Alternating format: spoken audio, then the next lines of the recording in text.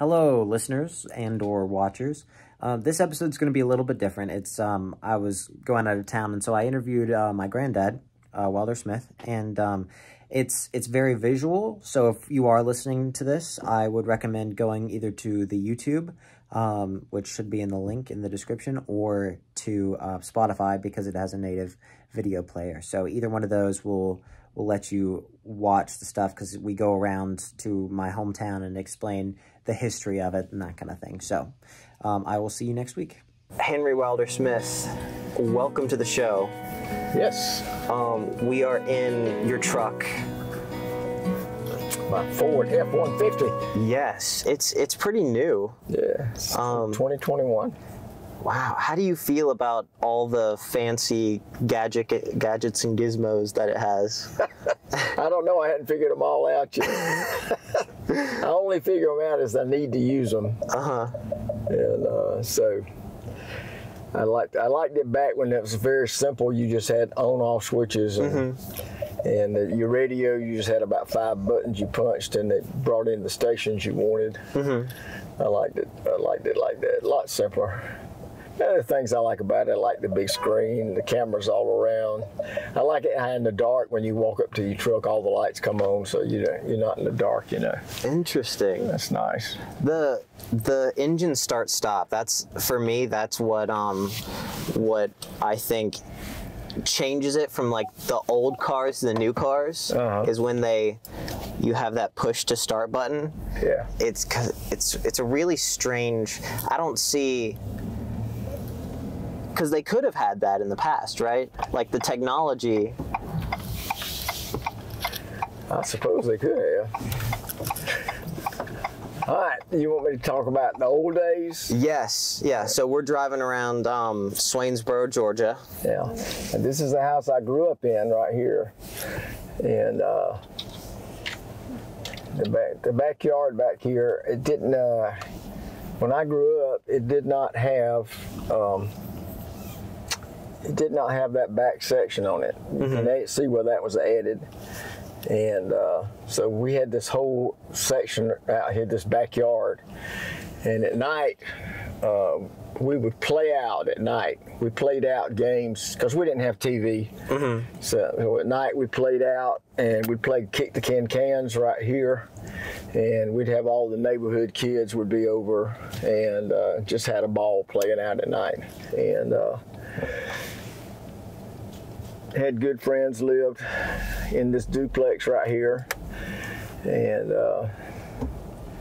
they would come over and play. And believe it or not, your Uncle Des used to have a horse back here. A horse? Yeah, he had a horse. Her name was Nancy.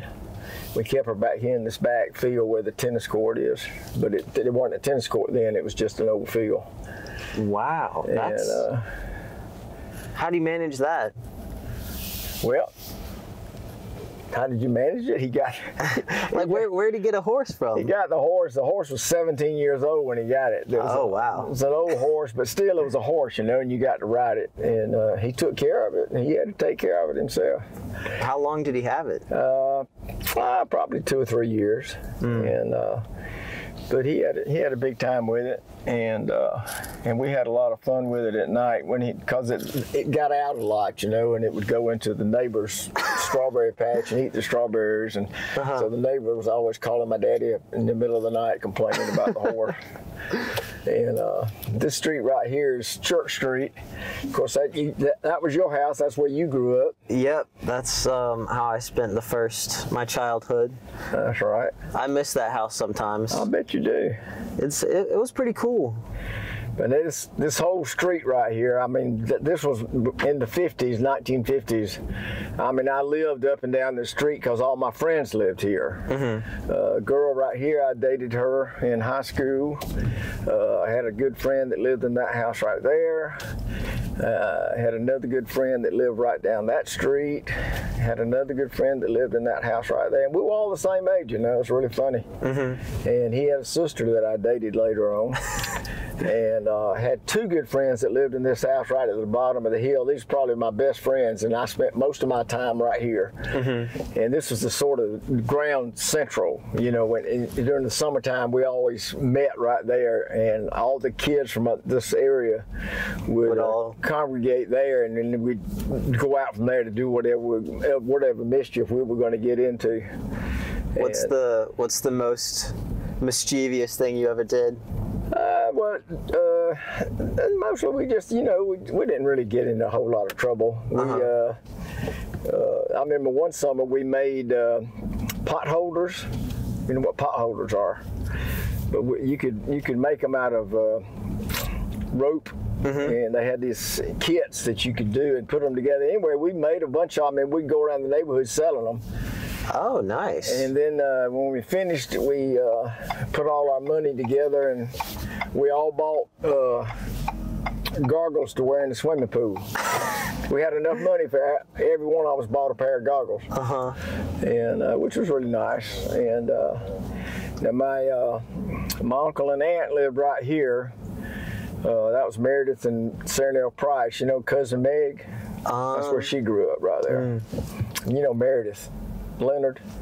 I'm sure if I saw a picture of her, I'd... Yeah. Anyway, that's where they grew up. That was my daddy's sister. And coming into Swainsboro, this was right on this corner right here. This is a vacant lot now. It was a mortuary when I came up. In fact, my granddaddy was laid to rest in the front room there. That's the mortuary where my dad worked there when he was a teenager. Oh, wow. And right across the street where that used to be the Central Bank, Nance Buckley and Associates, you know, they what am I saying? Anyway, there used to be a house that sat there, and that was where your great granddaddy was born. Right there, there was a house right there. Really? Yeah, and we've got a picture of it somewhere. But Dr. George Smith lived there in the early years. And so that's where your great granddaddy was born. Yeah. And there's this theater right here. Yeah, the theater, the Dixie Theater, and they're redoing that. But it's taking a while. Right down there, and they're still working on it, but the plans are to still have it reopen, and they're going to show first-line movies and everything else. And this place right here, Custom Furniture Company, that used to be a service station right here, and it was a covered. That was just open right there, because in the top part it was a covered service station right here. And then right here where the Citizens Bank is, that's where your great-great-granddaddy had his house. Right there. Yeah. But he was married to John C. Coleman's daughter, who was the richest man in town. And when he built that house, that was Coleman land. And so when he died, the house went back to the Colemans. It didn't come our way. And of course, this is the John C. Coleman Hotel. And so all this was Coleman land over there. That's still a hotel? No, it's the county. The county owns that now. There are people that would like to make it back into a hotel again.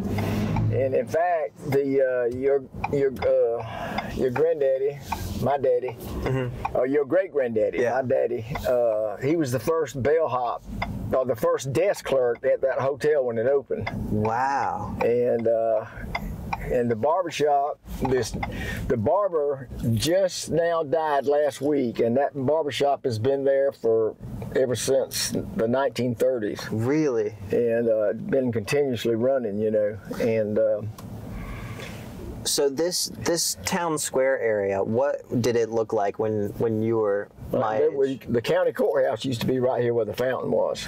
Where the fountain is now, there used to be a courthouse, a big, ugly, square box. Because we've had We've had several, I think 7 courthouses in Emanuel County since its inception, and 4 of them have burned down. Wow. And of course, we've had some really pretty courthouses, but all the pretty ones burned down. And this last one they built, it was just ugly. It was cheap. It was an ugly box. They didn't want to spend a lot of money. So when they ended up tearing it down, it didn't bother me a bit. Now my brother Des, he didn't like that because he didn't like anything that changes. He didn't like change. So when they tore it down, he was really upset about it. But they built the new courthouse over there, across the street. And I was trying to think, they used to be, this used to be all different stores. Elliott's department store used to be right there in the middle. That's where I bought most of my clothes growing up. And Mr. Elliott was real good friends with my daddy. They went to high school together and everything. So, and then right here on the corner was Smith and Smith and Spivey Hardware. It was a hardware store right there. And let's see, I was trying to remember what else was over here. I don't think there was those are the stores I can remember: Elliott's department store and Smith and Spivey's hardware. And I think there was a feed and seed store over here someplace. But then in the 1970s, there was a group that bought that whole section right there and made it the courtyard. And so there's one group that owns all those stores, and they tried to improve it, make it look a whole lot better, and they did. The stores looked really good, and back then they didn't look so great because they were in a lot of disrepair. And so this area right here, it used to be the old jail. Yeah. So, and they used to hang people there. When did that change? When did it become?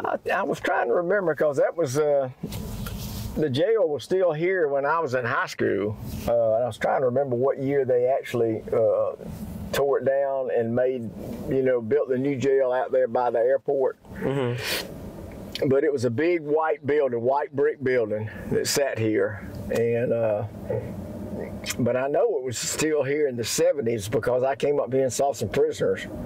Oh, really? As a medical person, and that was in the late 70s or early 80s. So it was probably torn down in the 80s, and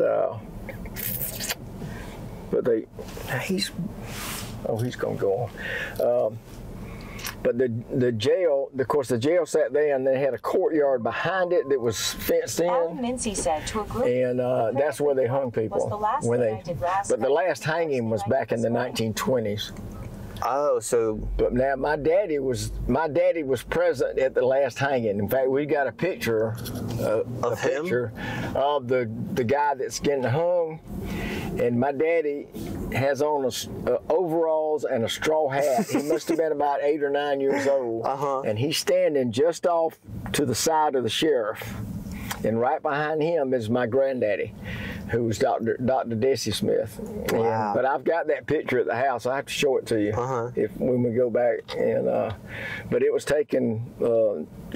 Here. I don't know exactly where because you can't tell because it's just a brick building behind it, brick wall behind it. Yeah. And but then they took him behind the covered, the fenced-in area to hang him. And my daddy.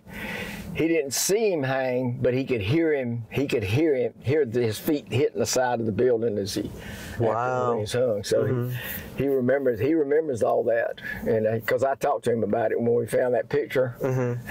It's not something you really forget. No, the last hanging. So, and they, of course, down the bottom of that hill. They call that Hangman's Branch down in the bottom. The reason they call it Hangman's Branch because that's on the back side of the church down there. Is because that's where they used to hang people way back before the turn of the century. Back in the 1800s. That's where they used to hang people, and they called it Hangman's Branch. Now I don't know the solid history on that, but let me see something else. They used to be. Des Smith III said to a group, "Thanks, Alan, for your prayers." They used to be right here. That was the fire station. Yeah, I saw a photo of that. Yeah, and they used to have fire trucks in there, and of course they moved it out there, you know, out on South US 1. Mm-hmm. They moved this one. But anyway, that's where the fire trucks were. So back when I was. Why does that happen? Why do they move stuff like that? Well, because they outgrew the building. They had more trucks, and they've got two. They've got a fire station out on South US 1. Then they've got one back over here. We passed by. You know, they built that brand spanking new one over there on Church Street near the Dixie Theater. Mm-hmm. And let me see. I was trying to remember what. Because we used to play in this area. When we'd come home from the movie theater, we would play all down through here. But that was a feed and seed store right there. And but across the way, there used to be, I think it was a cotton gin right in that area over there, and they used to keep bales of cotton. There was a warehouse that had bales of cotton, and we used to go sneak in there and play on those bales of cotton. It was a lot of fun, you know. It was kind of dangerous. We could have, you know, hurt ourselves, but we didn't think about that. That's part of the fun. Yeah, but it was right in that big area right there. But now it's all grown up. So, what movies were playing back in the day? Mostly it was westerns. You know, B West. They called them B westerns. You know, because they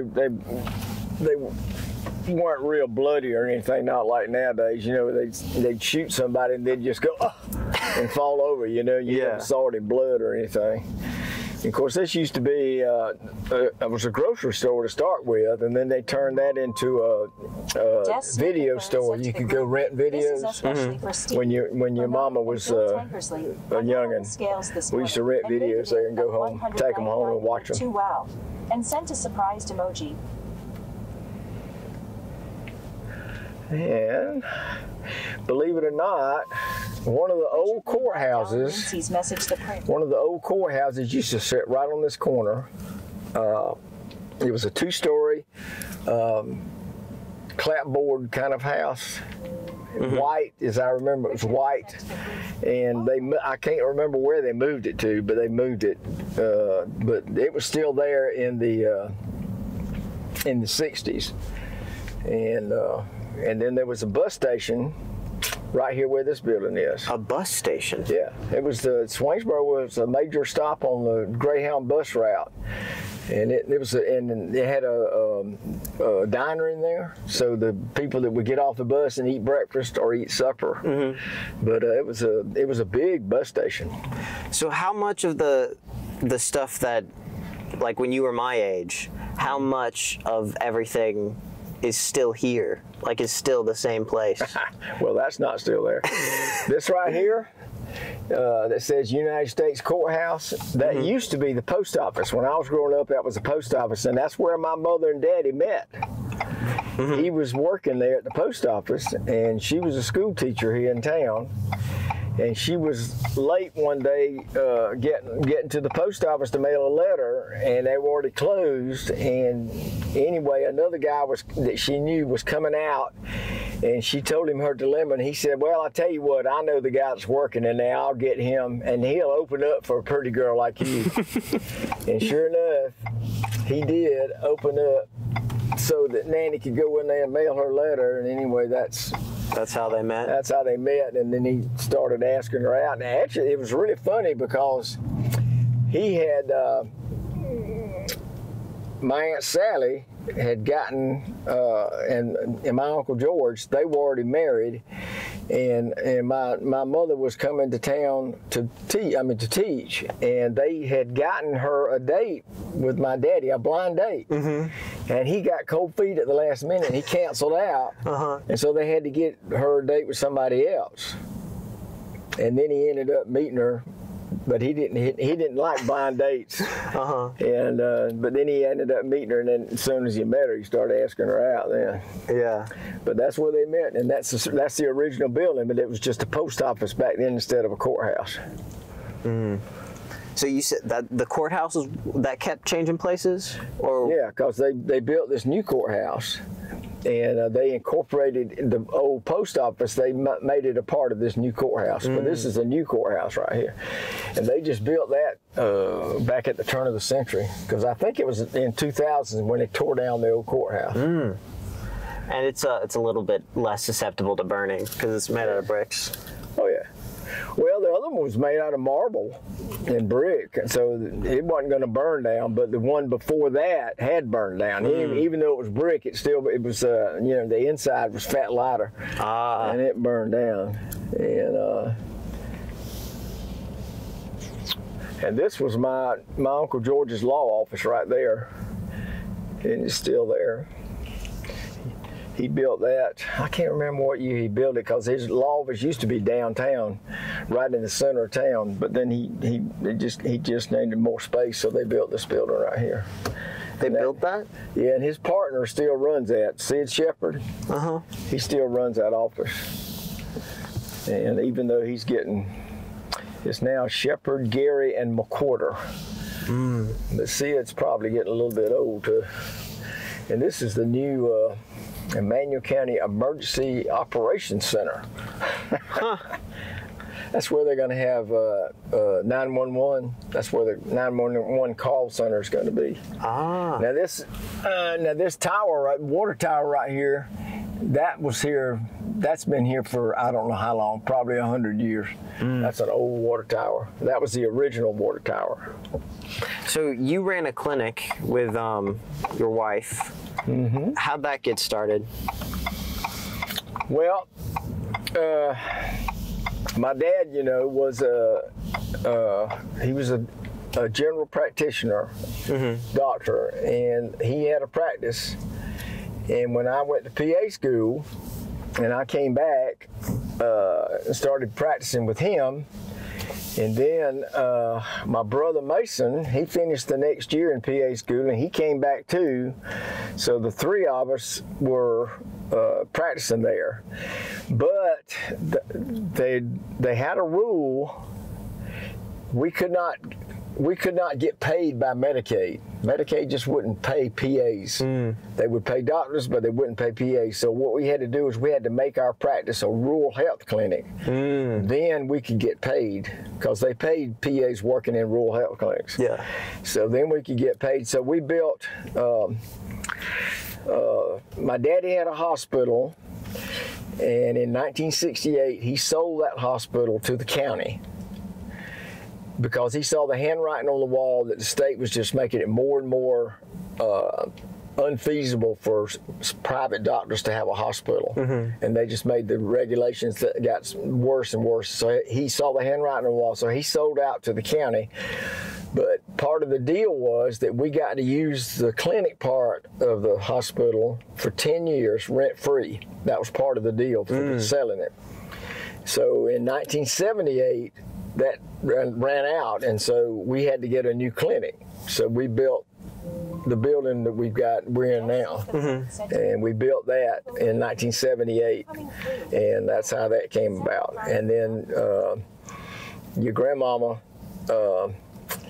after all our children got school age, and Leela Gladys started school, then she decided to come back to work full time. Oh, really? Yeah, so she came in and started running. She was the clinic administrator. We needed somebody in there that could take care of the administrative part, because we were so busy with the medical part. And we just needed somebody to do that. So she came in to do that.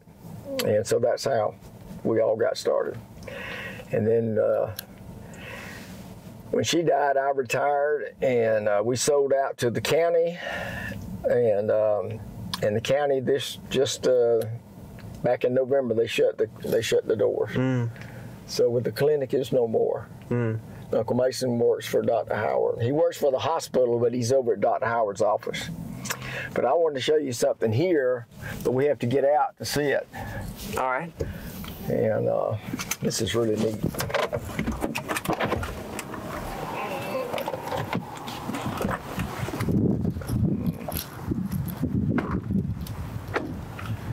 This is called the Old Settler Cemetery.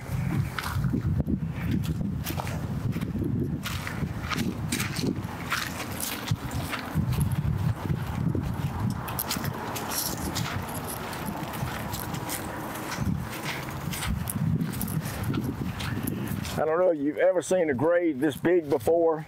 I don't think so. This is John C. Coleman's tomb. Oh, interesting. It's as big as a king-size bed almost, but it's got all of his Civil War battles listed on it. It's got all the battles that he served in the Civil War. And then that's his wife, Maddie Mooring. She was a Mooring. So that's John C. Coleman and his wife. And John C. Coleman had 2 daughters. One of them was named Juanita. And Juanita is right here. And she was married to your great-great-great-granddaddy. Interesting. George Leon Smith, M.D.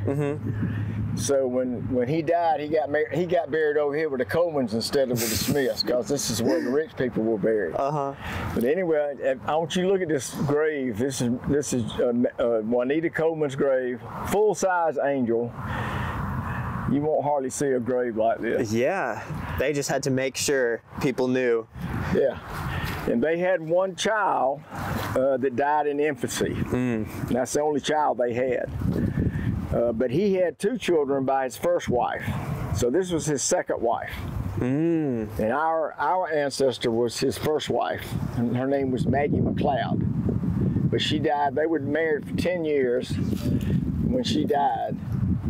And Juanita Coleman nursed her during her last months. And so that's how they met? I'm sure that's how they got to know each other, because she was let's see, she was a good bit younger than him. Let me see what's her birthday. Hold on. Yeah. So she was 14 years younger.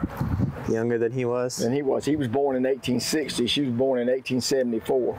Wow. So good bit of difference there. Yeah. But then she died, and he married a 3rd time. But his 3rd wife outlived him, and I think she left him at some point. But that's really. But he always stayed friends with the Colemans. So that's why he's buried here. Yeah. But anyway, it's just neat. And the other Coleman daughter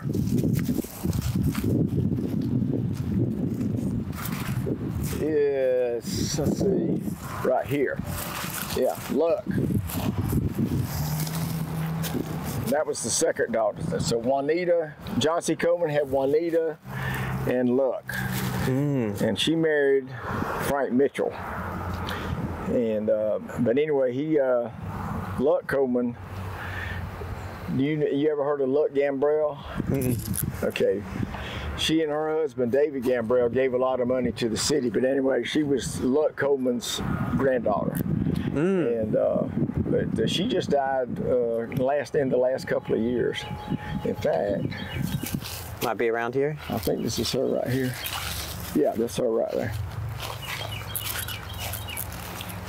And David Gambrell was a senator. Yeah, well, that's Luck. And this park, there's a park right out in front of this cemetery over there, and it's called the Luck Gambrell Park, because she gave the money for it. And but when you stand back and look at all this, yeah, it's pretty big. Very impressive. Yeah. But this is the old cemetery of Swainsboro. You won't find many new graves here. And there are not that many graves. It just goes right over there. But all the old settlers are buried here. Anyway, I knew you'd find that interesting. Yeah. Especially since your relative is buried here. Yeah, it was just one. That's my great-granddaddy, so it's your great-great-great. Dang. Huh.